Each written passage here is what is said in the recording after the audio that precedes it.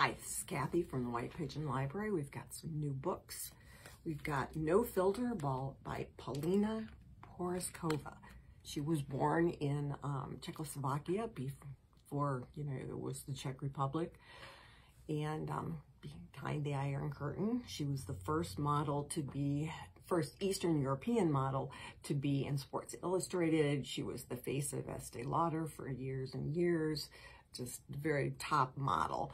And then she met the front man for the Cars, Rick, what's his name, Ocasek.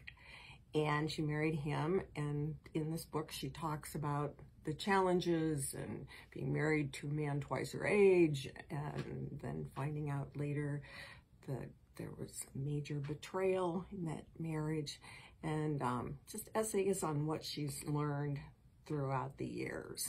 So, like that, nonfiction. We've got another nonfiction, Dressmakers of Auschwitz, and this sounds really good. Apparently it's by Lucy Adlington, and she is an historian.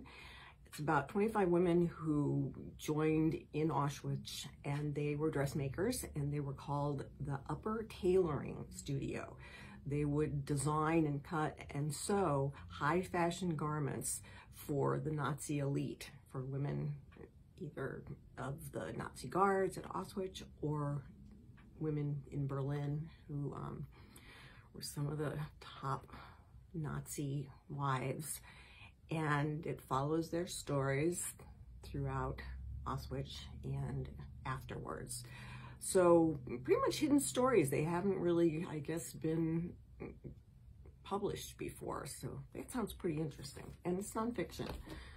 We've got The House Girl by Tara Conklin. And this is a book about two women. One of whom is a current day woman who is a lawyer, and she's trying to bring a major class action suit for reparations for the descendants of former slaves.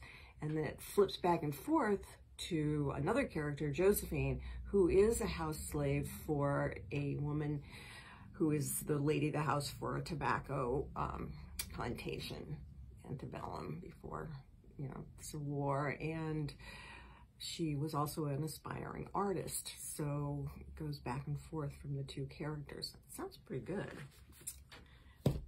And then we've got Justin Cronin with The Ferryman, which sounds like a little bit science fiction-y.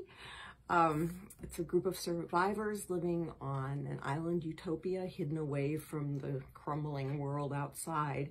And they have monitors implanted in their body that kind of monitors their health. And when it drops below a certain level, then they're shipped off on a ferry to another island where their memories are wiped clean and they are somehow replenished and they start life anew. Well, the main character is the ferryman, who is the one who drives the ferry back and forth for the people who are retired and going to have their memory wiped so that they can start over. And he notices that things are crumbling on the island, that something's going wrong. He's ordered to retire his own father. He notices that his health on the monitor is dropping alarmingly fast, and he doesn't know why. And so it looks like the whole utopian society is crumbling. So The Ferryman sounds pretty good. We'll have more next week. Thank you.